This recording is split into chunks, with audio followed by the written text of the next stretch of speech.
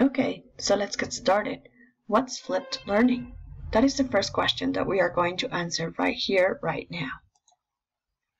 So I'm going to give you a little bit of a historical background about flipped learning. It started out in the 2000s, being the inverted classroom.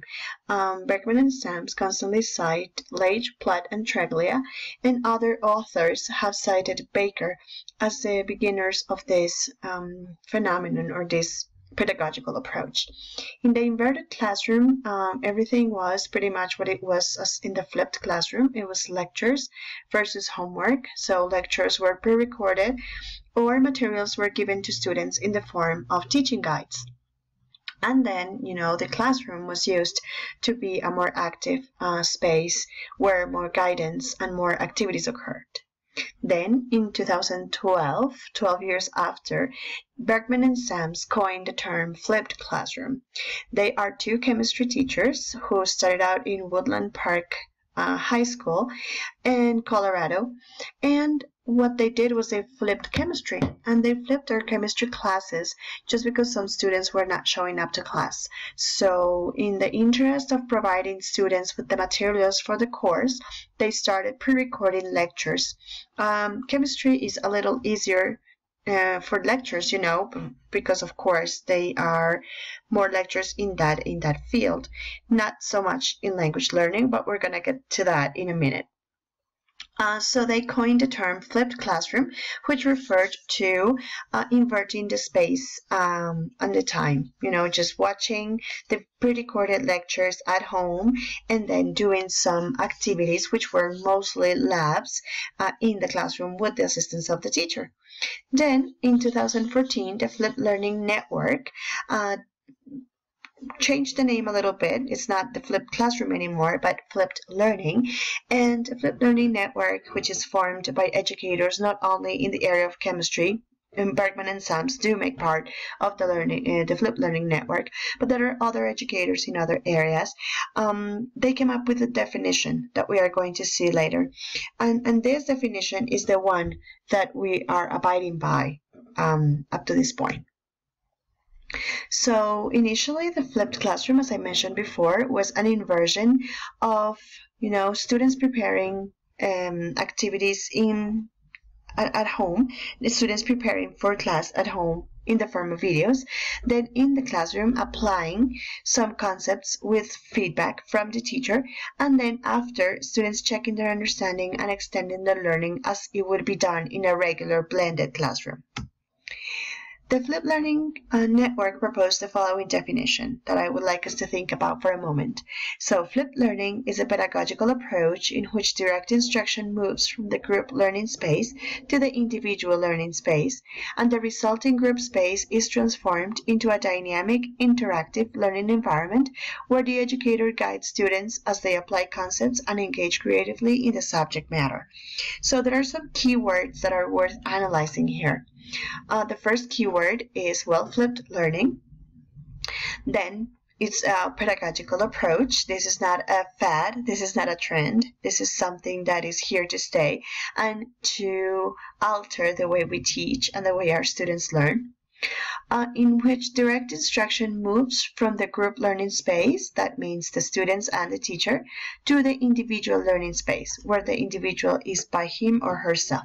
However, it doesn't mean that teachers cannot be with students. This can happen in the form of videos.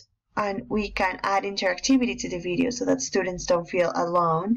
And we can also add accountability to the video so that students feel compelled to watch. Okay.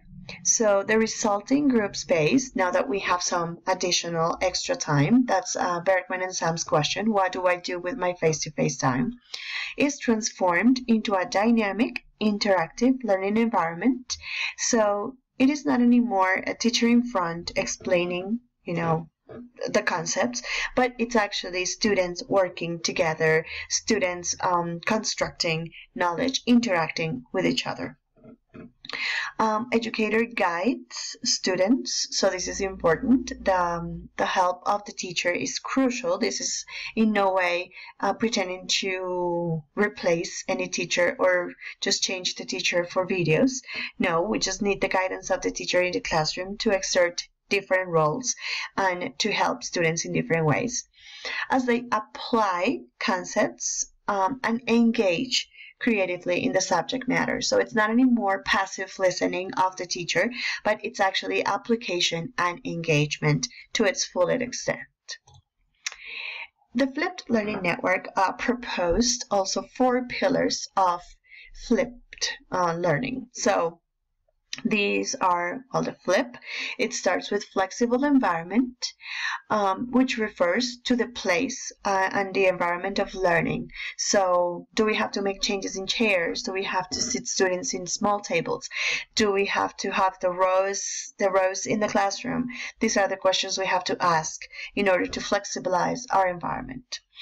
Then also we are asking about the learning culture. The second pillar, flipped learning, refers to the culture that we build in our classroom. Is it a culture of learning? Is it a culture of asking questions, of creatively engaging with the content, of producing altogether? Is it a learning culture or is it just a teaching culture? Then we have the intentional content. So do teachers curate videos? Do they create videos? Do they create other kinds of worksheets, workshops, posters, or other materials to help students with the content? And then we have the professional educators. That's the last but not least pillar of flipped learning. For flipped learning to work, we need professional educators. We need people who are able to collaborate with one another, who want to be curious and inquisitive, who want to find new answers, and who are always reflecting upon their own practice as teachers.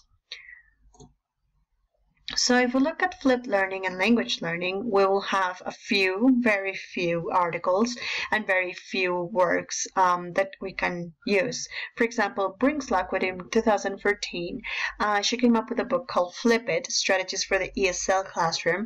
And in Flip It, Brinks-Lockwood presents the case of flipping a university ESL writing course. So she uses the book Academic Writing for Graduate Students from Michigan University Press, and she manages to show us how the lessons are different, in a face-to-face or traditional environment and in a flipped environment.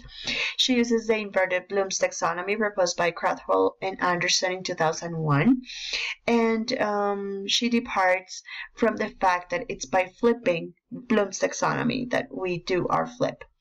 Then we have Barr, Ramazani, Marshall, Graney, and Xavier. They published an article in 2016 in the TESOL journal where they make the case for flipped learning in TESOL as a need that emerges for us educators. So there is a shift from teachers' role as central figures in the classroom to becoming more like facilitators of learning, focusing on creating tasks to help students use language rather than uncovering the curriculum. So for us in language learning, it's not so much about the lectures, because we don't have lectures anyway. It's more about the generating spaces where students can produce language. They can use the language rather than, just covering a bunch of structures or vocabulary topics, but generating spaces for students to use the language. Then Marshall in 2014 and in 2016 offers us 2 very important concepts. So the first one is the classroom becomes the center of collaborative activities and project-based language learning. So in flipped learning, we can insert or use project-based learning very easily. And also in a personal communication with her, I heard the term creating fertile learning spaces, which refers to this metaphor of planting. So we as teachers would be gardeners, and our students, would be the fertile spaces, or the classroom could also be the fertile space where we promote this learning and when we guarantee that our students are nurtured and they grow into proficient users of the language. Okay, that's all for now.